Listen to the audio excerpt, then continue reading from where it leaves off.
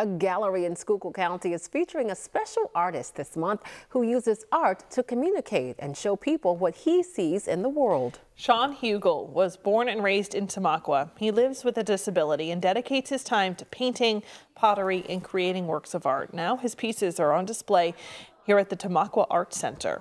It's a great way for him to express himself because sometimes we don't all have the ability to express ourselves the way that we want to, and Sean definitely is able to do that with his artwork.